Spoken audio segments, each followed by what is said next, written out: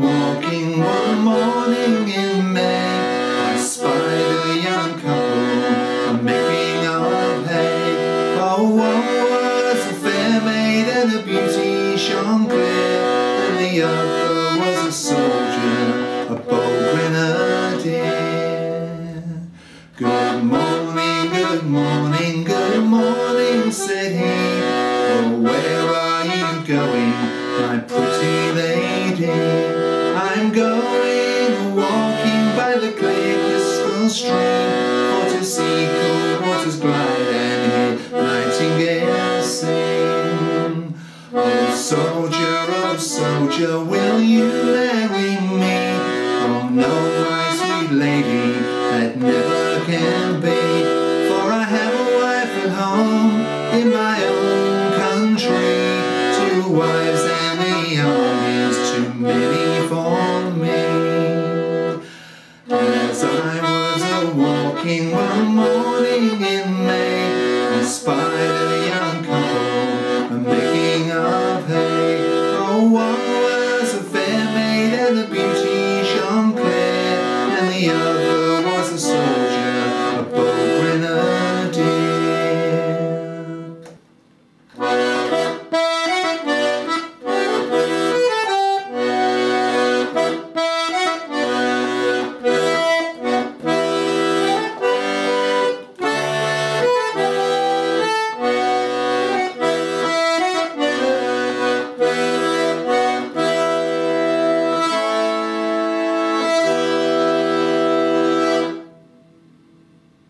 Hi there and welcome to Blog 22, me learning to play the Melodeon. Today I'm playing and singing for the first time, which is quite a feat for me. I've been working on this song for quite some time now. I have actually put a recording of it up with me playing the concertina.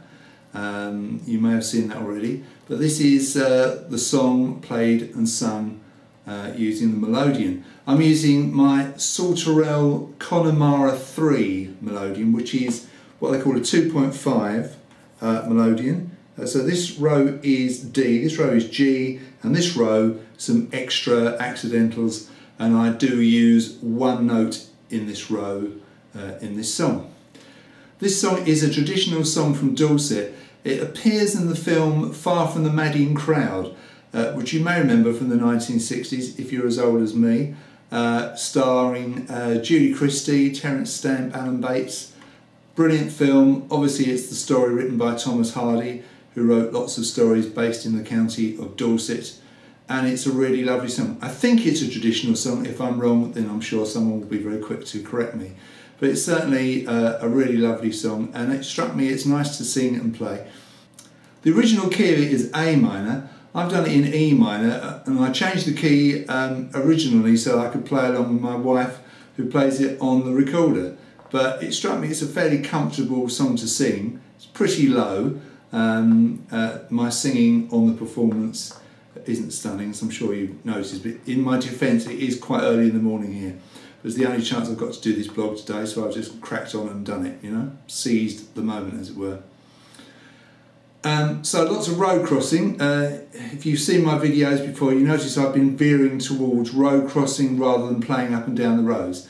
Some like that style, some don't. Probably traditionalists will say it's better to play up and down the row, lots of inning and outing of the bellows, but for me I find it more comfortable, less of a strain on my poor side if I cross the rows.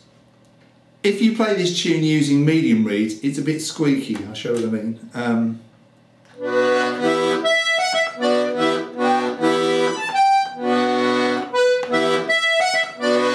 It's a bit on the higher side, isn't it? So what I do is I take the medium reeds out and just put the low reed in. And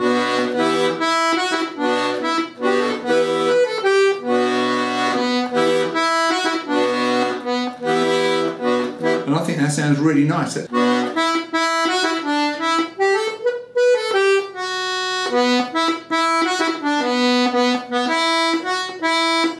So I think that single low reed sounds great.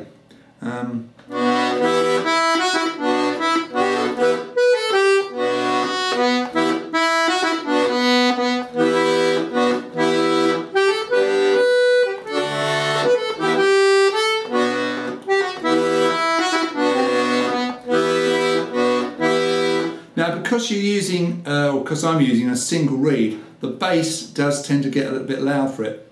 So when I think of it, I try and make the bass a little bit stabbier. In other words, I leave plenty of room for the tune to breathe, rather than playing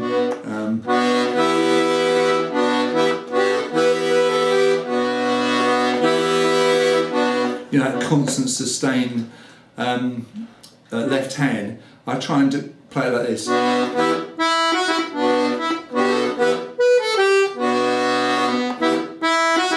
Which I think sounds a bit better. You may disagree. Your mileage may vary, as some people say. On the end of my performance, you'll see a little edit as I go for the medium reeds. Put those in as well, and then I get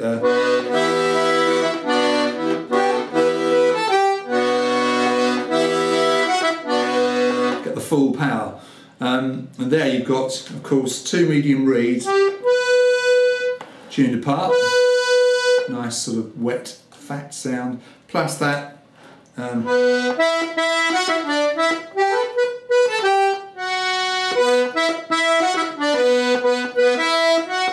that low reading as well, and that sounds quite nice. I mentioned earlier that I do use a note on the 0.5 row. It's actually a note I've got normally on the G row. It's a C, but so I don't have to change direction. I play the C there, on that button there, button 4 on the sort of extra row. This all sort of ties in with my not having to push the bellows in and out too much. And this is a pretty heavy old box. This is the heaviest one I own. I know there are boxes that are a lot heavier than this. This one goes about 11 pounds, which for me is certainly heavy enough. So I use that C on the extra row there. When you play this piece, you definitely need all 4 fingers of your right hand. And it's quite a weird piece to learn. I found the best way to learn it is just to go over it loads and loads of times and then just relax and let my muscle memory take over rather than sort of thinking about where I'm going. If you practice something enough, that definitely happens. And although my performance wasn't perfect, it wasn't sort of too bad. Singing was pretty horrible, I know. But you know, I'm sure you get the idea. Anyway, that is the Grenadier and the Lady, played on the Saltarelle Connemara III Melodeon and sung by me, and I hope you enjoyed it. I'll see you in the next vlog.